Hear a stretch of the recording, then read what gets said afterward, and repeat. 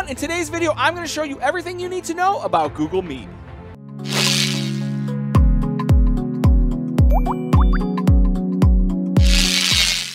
So if you're not familiar with Google Meet is Google's video conferencing software. It's formerly the Hangouts, which will eventually be going away, and it's what most Google schools are using for their online learning. So there's two ways you can get to Meet. You can get it through Google, up in the top right-hand corner here where they have all the apps. You can click on that, and then it's this icon right here. It's like a little text bubble with a video camera in it. Or you can go to meet.google.com, and that will open up your Google Meet. So there's two different ways that you can start a meeting.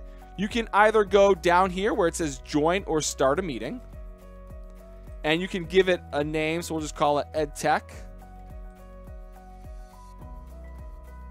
And you can see it's getting ready. Now what I'm going to do for our purposes, because you'll see that my voice is not synced up to the video because I'm using two different computers here, is I'm going to turn my camera off here just because I don't want it to be distracting. So what you can do is you can join now,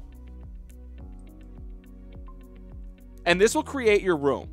So now I can copy the information, which is a link to get in.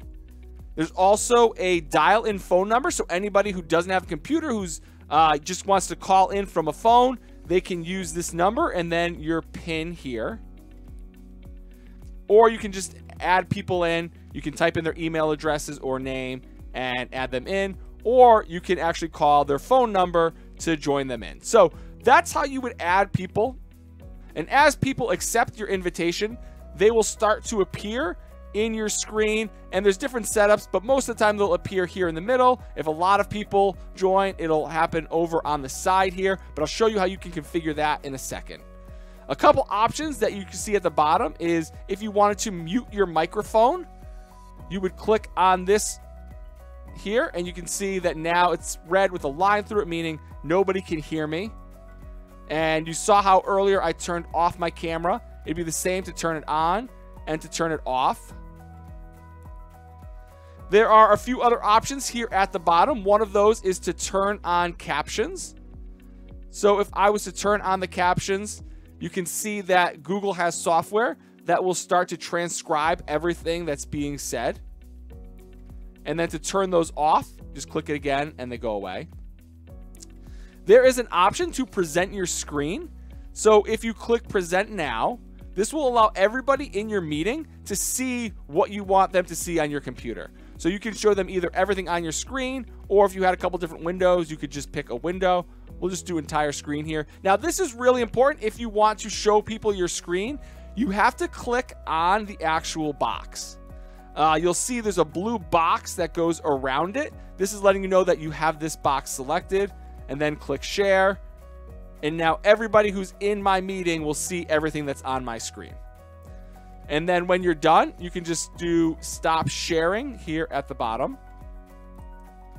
And then it goes back to regular where they would just see the person talking. A couple other options over in the bottom right-hand corner. Now, one of the options is to record meeting. Now, depending on your district, you may have a district policy on whether or not video conferences should be recorded. If you don't have one, my recommendation is to always record the meetings. One, it's good because if you have students who aren't able to make your live class, then you can always post the recording later for people who weren't able to make it. And two, it's just good for you as a teacher to have everything that happened. What will happen is when you finish recording, again, you come back down here and stop recording. What it will do is it will email you. It will also put a copy of it in your Google Drive. So you'll have it in a couple different places. A few other options is you can change the layout. So this is what I was mentioning before, where you can decide how you want this configured. And one of the things that I have heard Google is working on is a grid view like Zoom. I know that's been a big thing for teachers. So I know that's one thing that's working on. And there are plugins that you can use that will give you that right away. There are also some other options to go full screen, to turn on the captions. There are some settings here that you can play around with for your audio and video. And then there is the, use a phone for audio if you didn't want to use your regular stuff. A couple other options here. Up top here is a chat.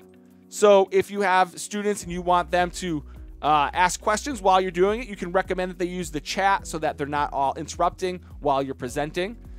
So one of the things that I did was I went ahead and I added my other email account in just so you can see some of the other options that you have as a host. So when I click on the people, it shows you who's in the video conference with you. And what you can do is you have a few options. And I already muted my microphone because I was getting some feedback, but you can turn off somebody's microphone. You can also pin that person, so that's the person that you would see on the screen no matter who else is talking. You can also remove that person from your video conference. So if I wanted to remove my other account, I can just click on the minus sign and remove, and then they are removed from the meeting. And one thing that you'll see is I try to go back in after I was kicked out from my other email, and this time it wouldn't let me automatically come back in. It's asking the host if they want that person back in. So I can either deny entry or I can admit them back in. So if this was somebody who was just doing something that was distracting or foolish and you didn't want in the video anymore, you can just deny entry and then they won't be able to come back in. One other thing I want to show you is how to create a Google Meet through Google Calendar.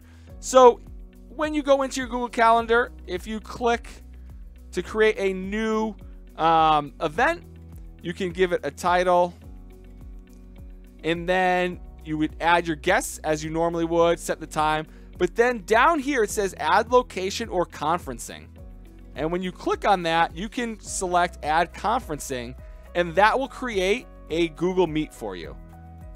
And then when you select the drop down there, you can change the meeting ID. You can change this. I know sometimes I've gotten some letter combinations that seem a little inappropriate. So you can change those if you wanted to. And then if you save after you've invited people, they'll have the link right to your meet.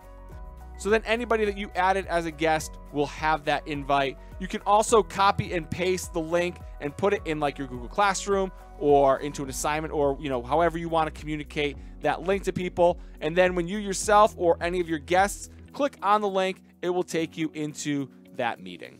So this is just the basics of Google Meet. It is a fairly user-friendly and intuitive software. There are a few limitations. One of them is the fact that when you create that room, students can get into it as soon as they have that link, whether the teacher is in there or not. Same as if a teacher leaves the room, kids can stay in there or they can leave and come back in. I know that's something Google's working on. It should be fixed by the beginning of April.